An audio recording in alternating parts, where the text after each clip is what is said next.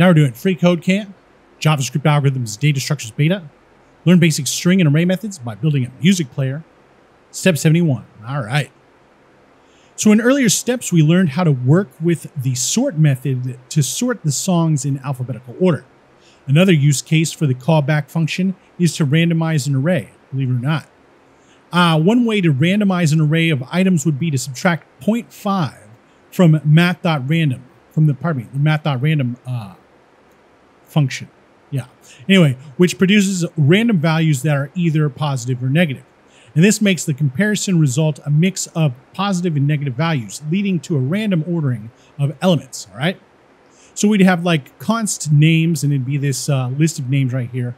And when we do names.sort, and we have the empty parentheses, then the arrow, then math.random minus 0.5, it'll sort it in a random order. And that's because, think about it like this. Okay, so let's say the math.random gives us 0.9, right? So 0.9 minus 0.5 is going to be 0.4, right? Of course. And so since that's a positive number, let's say they're comparing Tom and Jessica, they'll switch, right?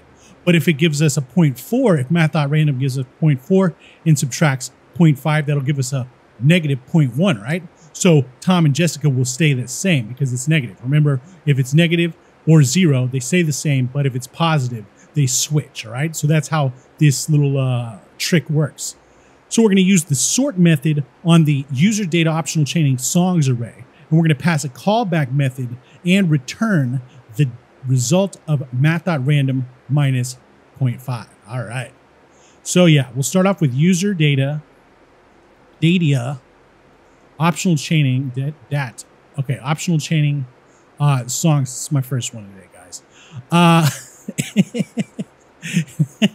And my coffee is still cooling down. Sorry. Anyway, user data optional chaining songs dot sort. And then inside here, we're going to have the empty parentheses. We're going to have the arrow like this.